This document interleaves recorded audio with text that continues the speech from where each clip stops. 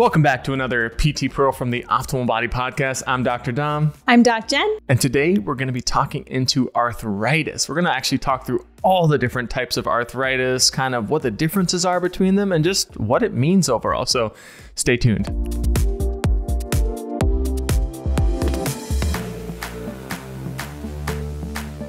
Welcome back. Excited to have you here again. We're talking about arthritis. Excited to have me here? Maybe everyone else, but also you, babe. Hey, this wouldn't happen without me. Arthritis. We're talking about, all the different forms and types of arthritis. And we get a lot of questions about arthritis in general and what you can do about it. So I think if we just start dissecting the different types first, then we're going to dive into what you can do and how we kind of approach arthritis. True. What is arthritis?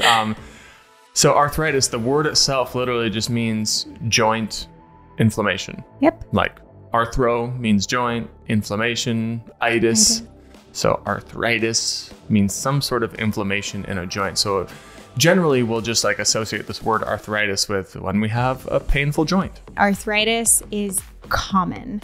Arthritis is something that happens within the body as we start to move through life. So how can we start to combat some of that inflammation in general? And that's what we're going to hit on at the end. But don't be too afraid of that diagnosis that you receive. It doesn't have to be an end result of movement. It doesn't have to be something scary.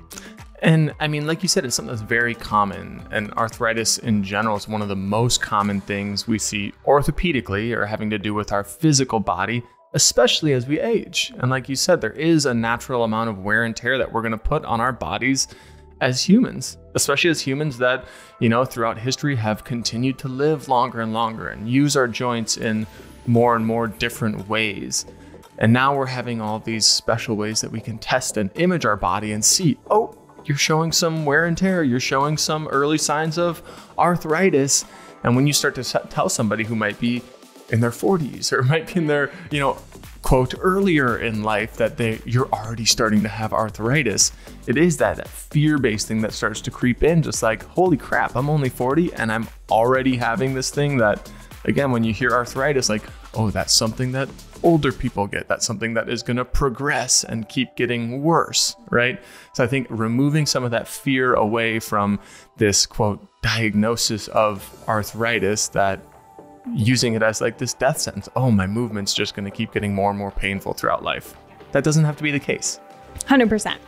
So let's start looking at different forms of arthritis. And I think one of the main forms that a lot of people hear or get diagnosed with is osteoarthritis. Yep. So happening within the bone to bone, wear and tear. A lot of, I have bone on bone within my knee. So now I can't do I can't run, I can't do this, I can't do that. We start to develop these different things within our mindset based on the diagnosis that we receive. And that's definitely going to be one of the most common forms overall of arthritis, which is seen as kind of that wear and tear, or if there were some sort of mechanical injury, like you had a meniscal tear, that's something that might progress to a secondary osteoarthritis, just from like the mechanical tissues not having, quote, as much cushioning and that type of thing. And that's where we'll start to see those degenerative changes of different bone growths as that progresses and stuff. So seen more as like the mechanical wear and tear type of arthritis. Right. But again, wear and tear is not a bad thing. It's not a bad term. It is actually just part of our aging process. We use our tissues, and as we use our tissues, we're going to start to develop different phases of how they progress and how they are worn on each other. And so it's not a bad thing. You can still, maybe it looks a little different in running or working out, but you can still move with it. The rate of this arthritis or this bone on bone osteoarthritis that we see doesn't have to equate to our degree of functionality or the degree of pain that we're having. Again, talking about osteoarthritis, something that we see in the evidence is that moving, keeping the joint strong is going to be one of the best things for the symptoms and then the function. And so if we move into another form of arthritis, there's one we'll hear called Spondyllitis, or Ankylosing Spondylitis would even be more of like an advanced version of that. Spondylitis, if we kind of imagine that as an arthritis of the back, it's more specifically focusing on the back or that core canister kind of from our pelvis all the way up to our shoulder girdle, right? Kind of like a wear and tear arthritis of the back more specifically. So if you're getting these reports on the MRI, it is not bad. You're not alone. And there's some people who never get that MRI who also have that, that diagnosis, who also are dealing with spondylitis. So ultimately, itis, again, we're talking about inflammation at the back. So what can we do to help keep the back healthy and start to prevent this from coming in as a later age, or prevent the pain that might be associated with that, is constant movement. How often are you moving through the spine? Are we only holding neutral spine? Are we only rounding and sitting at a desk? Are we only doing certain movements? Or are we getting an array of rotation, extension, flexion, movement of the spine? Movement of the spine is what's going to keep it healthy and young. Again, in this mechanical form of arthritis, we get what are called osteophytes, or this growth of little bony nodules. Basically, like if we put pressure on the bones, we have these little workers called osteoclasts and osteoblasts. They're basically the little workers in our body that clean up old bone and lay down new bone. And if we're getting a lot of different pressures in the back, they might be forming these new little osteophytic growths, and that's eventually where two of these vertebrae can have parts that kind of fuse together, or these little osteophytes will fuse together. So then we'll see some sort of fusing between vertebrae in our low back. And that's the more advanced ankylosing spondylitis. Yeah. And so in that case, if we're getting fusion of the back, what can we do if we don't have as much mobility, right? Well, the only thing we can do is use the tendons and the muscles around to help support. So what do? We get strong. How do we get strong? We get strong in the things that don't cause pain. Do the things that don't cause pain more often and get strong. Totally. And if, like you said, if we're having some fusing and maybe some segments that really aren't moving now, there are still ways to get that motion. There are still ways to find out how we can support that segment of the back without really continuing to just overdo it. Right, exactly. Or overstress a certain segment. And working with the physical therapist to ensure that we're not just moving from one segment. We're not just, only strengthening the back, but are we strengthening from our entire pillar, our shoulder down to our pelvic floor? How is that all working together? How are our pressures from our breath affecting the way that we move? We have to look at the full spectrum. And so working with a professional, whether that's a physical therapist or a personal trainer, like working with a good personal trainer who can get you strong and feeling good in your body. That is the goal. They can help you tell you those places to start. Should it be hip mobility that I'm starting with? Should it be core stability that I'm starting with? Upper back, am I doing some open book exercises? Am I doing some archers? Am I doing some other things to open up the chest? Like, where is it that I am putting the most stress on this back that is causing this type of compensation? And how can we become more aware of that? It's really all that we're looking at. Yeah. And remember that core means your entire pillar as well. Yes. Right? We're not just talking about the six pack or the abs. We're talking like, how do your shoulder blades stabilize when you're holding a plank too? It all plays a role, and your core, your pillar works as we load and we lift weights. So lifting weights is super important to increasing that strength. Okay. So now we're going to kind of turn out of talking about arthritis from like the wear and tear aspect into more of what might be seen as autoimmune. There are a lot of different types of autoimmune arthritises, or arthritises that may just happen as a result of other processes going on in our body, kind of like gout, which is just this really, really painful, inflamed, hot joint. A lot of the times it'll happen in the big toe. That's one of the most common places, but it can happen other places like ankles, knees, hands, fingers, stuff like that. And essentially, without getting too much into the weeds on this, there's urate, this stuff called urate that is formed from uric acid, and they will create these uric crystals in our joints. And they're just kind of these sharp little crystals that, again, then irritate the joint and cause really, really painful reactions. So then if we're looking at that kind of aspect, yes, we want to move within what we have the capacity to move, but at the same time, we then have to be looking at, okay, what's causing the increase of uric acid within my system? And what foods am I consuming that can either help to reduce that or potentially even revert it. Certain things you might be able to take out of your diet that could help prevent that from happening. Yeah, but working with a professional, whether it's a registered dietitian, a doctor, a functional medicine doctor, someone who's going to measure your levels. You have to obviously see what's measurable for you and then do what's needed for your own individual body. We never want to stop moving. The more that we stop moving, the more that we're only going to progress what is happening within the body. So we understand pain comes with some of these things, and we aren't trying to be blind at all to the fact that some people are out there, are in pain, and every time we tell people to keep moving, they just get angry at us like, well, you aren't feeling the pain that I'm feeling. So we totally understand that part of the component. Completely stopping the movement or almost getting to that point where we're guarding against it, that's where it can be a little more dangerous to us than helpful in calming things down. Right. There may be a way that we need to adjust our movement to get things to calm down. Just doesn't mean that we stop completely. And then if we go into more of like a rheumatoid arthritis, right? That's a very popular one as well, RA, and that can happen dispersely throughout the body as well. And we're talking about more so of like the inflammation now within the synovium, which is the fluid within the joint space. So, and again, RA can develop over time. It can also be related to an autoimmune reaction within the body. So, and now understand, of course, anybody who has RA is going to be working with a team, right? You're going to have a rheumatologist. You're going to have maybe some sort of immunologist that's consulting on this case.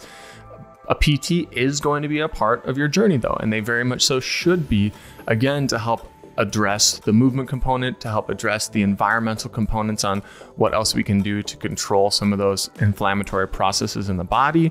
But again, a PT should absolutely be a part of this discussion on how to best keep your body moving, functional, strong, right? Every muscle in our body is like this active little pump that we have control over to help pump these fluids, to help pump blood, help pump our lymphatic fluid or our garbage system through our body. And again, the more that we get that to move, the more we might be clearing some of the gunk out, some of the inflammation out from these joints. Because like you said, RA, where more or less our body is attacking the synovium, the lining of our joints, that long-term in our life can cause some different joint changes. You may have seen people who have RA, they get their fingers start to kind of drift towards their pinkies. And then we get what we call this ulnar drift of the fingers towards the pinky side. And so it can really kind of damage these joints long term. But there are definitely things with the medical team that we can do to change things over our lifespan. Yeah. As a child, you can have junior rheumatoid arthritis. Yeah. I remember significantly in school, one of the women who came and spoke, she had junior rheumatoid arthritis. And at this point, she was, I think, in her early 20s, and she had already 6 surgeries that she had throughout her entire body. Because like you said, it's going to ruin the joint. So if you've had this as a child, like, yes, we can get into points where we're not able to use those joints. And so she could literally bend her elbow to 90 degrees. That was like the most that she could bend her elbow. Oh my goodness. She could barely open her legs, like opening. She walked every day. She did yoga. She did weight training. And, you know, she had a dog too that helped her to like be motivated to get out and to walk and to do all these things. And the more active that she was, the better she felt. Even though she had surgeries, even though she had things, you know. And by far my favorite story that she told, especially because her regular gynecologist was out and the guy was like, okay, put your feet in the stirrups. And she's like, well, I can't do that. And he like backed up and he was like, well, then what are we going to do? And she was like, I don't know. My boyfriend figures it out. It's my favorite story ever. That's pretty funny. Biggest points there is that she said she felt the best when she continued to keep herself active, when she continued to do the things that may be difficult, yes, but she noticed that if she didn't do them, things would get worse rather than getting better. There are ways that whether you're dealing with a juvenile rheumatoid arthritis or even juvenile idiopathic arthritis, there's just kind of more, quote, normal versions of the wear and tear or joint pain that people will get before they're 16. And there might not be any exact like known reason why they're getting it, but that's another type of juvenile arthritis. Yeah. We also have psoriatic arthritis. So that's, think of people who might have some skin problems, autoimmune issues that, you know, psoriasis that happens. And now psoriatic arthritis is now associated with the joint inflammation and pain that you're getting along with the skin issues. Yeah, if people aren't familiar with psoriasis, it's more of like this skin disorder people will get. They'll get like really big patches of red, kind of bumpy skin, and sometimes it'll be like white and silvery, flaky and scaly on top, and this kind of this psoriatic or psoriasis type patch that you'll get. But then along with that, people might start feeling swelling of certain joints, which is more on this autoimmune side of arthritis, where we're then having our body attack the joint for some reason. Yeah. And then we have also reactive arthritis. Yeah, reactive arthritis is one that if there is an infection or some sort of virus happening elsewhere in the body, we may get a reactive swelling of a joint. Not nearly as common. You sometimes will see it with different sexually transmitted infections or actually disorders of the eyeballs. You might see some reactive arthritis. What do I do for my arthritis in my hip? What do I do for my arthritis in my low back? How can I change how the hip feels? Yes. Yeah. Rather than that question, what if we stopped looking so locally at where you're feeling it and started looking more systemically at what we could do with inflammation within our body as a whole? I think overall, there's so many global things we can do to affect our systemic inflammation. So why don't you give us one of your favorites? Yeah. Well, one of my favorites and something that we go back to time and time again, right, is the breath. And because that affects neurologically how we're responding to our body, which can have a huge effect on the state that we're in within our body. And especially when we're talking about inflammation, we're continuously running at a high sympathetic driven state of fight, flight, freeze all the time. I'm thinking about all the pressures. I'm stressed. I'm overworked. I'm overloaded. I'm constantly stressing my body at this really high level. That's where the breath can come into play. If I absolutely just start to address how I'm breathing, it can change the state in which I'm in. And you have to do it consistently to make that long-term change. Sorry, it's not just a one-time thing. You bring up Wim Hof, and that's a good transition to move from breath work into something else that can affect the inflammation or affect the physiology in our body, which is different types of cold training and different types of hot training, or using different therapies like cold and hot therapy, which we did episodes on cold therapies and on hot therapies. Not sure exactly the numbers. Nope, but go back and look for it. Go back and check those out, because again, how we use cold and hot applications can really impact our physiology. And the episode we did on cold was a lot on RICE, or the rest, ice, compress, elevate theory of how we use ice. And we point out how it's more of a peace and love approach. Yeah. So go listen to find out what that means. To find out what peace and love means. Because again, it's about using the inflammation to our advantage and controlling it, so we're not just having consistent, uncontrolled inflammation. We're using it to benefit our healing, and we're using it to our body's advantage. Yeah, and looking at it from that systemic rather than just that local. So we do that with the heat episode as well, rather than just, okay, how does the hot pack affect me? We talk about that, but then we also go, okay, how does a sauna affect me, right? Yeah. How does putting my entire body, does that change what's happening internally? And guess what? It does. So listen back to those episodes. Same with an ice pack on the skin versus getting in a full ice bath. Yep. And again, everyone thinks the Wim Hof method can be crazy, but that alone, I mean, he has countless and countless anecdotal evidence of people saying like, this significantly helped or quote cured my rheumatoid arthritis or my psoriasis or different autoimmune type disorders, that people are like, how is he doing this? Oh, they're using the breath, they're using the cold to tap into our nervous system in a way that we may not have before. And I'm not here to say like, yes, the breathing can help you cure this or that, or can't help you cure this or that. I'm saying there's lots of people out there saying, I have harnessed the power of my breath and of cold to really impact the symptoms I felt at one point in life. And I believe that people make those changes for sure.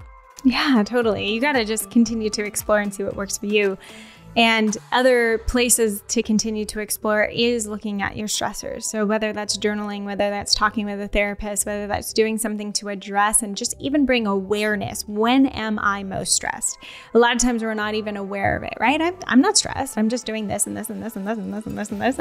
And all of a sudden you're going through... all good things, all good things, all good things. Yeah. All of a sudden you're going through your day realizing like, oh my gosh, maybe I am holding on to a lot of stress and I'm not even acknowledging. And even just that practice of acknowledging and bringing awareness can be huge.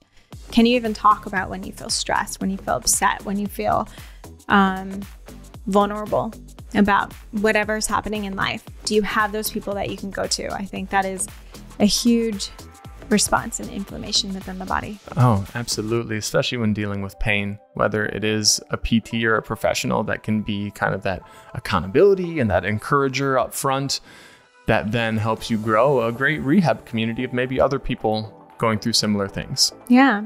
Or like maybe you're just asking a friend, okay, let's walk 3 times a week together. So find the things that you can do that that don't cause a lot of pain and keep doing those. And just kind of rounding out with one of the things that of course can impact internal inflammation, what's happening in our body, is our food and what we eat. And again, how our body takes in and processes that. And so that's somewhere where, again, with the medicine team, whether you're able to see a functional medicine doc, or even if you're seeing a more traditional MD, just being able to ask the questions of, hey, is there anything I can do to just reduce my internal systemic inflammation? You know, maybe you have some recommendations on what I can do with my diet or things I can take in every day, drinking more water. Even if you aren't able to see a functional medicine doc, your MD should be able to give you some recommendations on things you can do yourself, behaviors you can take up that might help with your internal inflammation. Again, all doctors should know some sort of recommendations on that. They should. I mean, I will say that my cousin was going through an experience and need to lower her inflammation and didn't get support from the RD at the hospital or her MD. And so, but guess what? She looked at people who were online, who were giving information for free and started using some of that information. People that she looked at was like Dr. Mark Hyman. He's got books. He's got tons of free resources of how you can start to address what's happening internally. Tyler Jean, who we've had on the podcast, he's Functional Foods on Instagram. If you want to look at his, he gives so much help and free information on what you can start doing. Dr. Brighton's good to look at. Yeah. Brighton. I mean, this is the stuff that she was looking at, and she helped impact her body's own inflammation by using these free resources online. So even if you feel like you don't have support from an MD, there's so much support around you. Listen to some of our podcasts. We've had some great people on that talk about food and diet and the way that affects the internal environment. Yeah. So hopefully that helps to give a little idea of how to start to address your arthritis. There's no one movement. There's no one thing. No. Explore and see what works for you. Thank you for joining us on another podcast. I hope that this was beneficial for you and you started to learn a little bit more about arthritis, where it may come from, and how it's impacting your body. Leave some comments below if you found practices that help and have worked for you, because it helps other people to learn what they can start to explore, and maybe it could help them as well. So please leave comments below. Subscribe so that you don't miss out on any future podcasts in the future.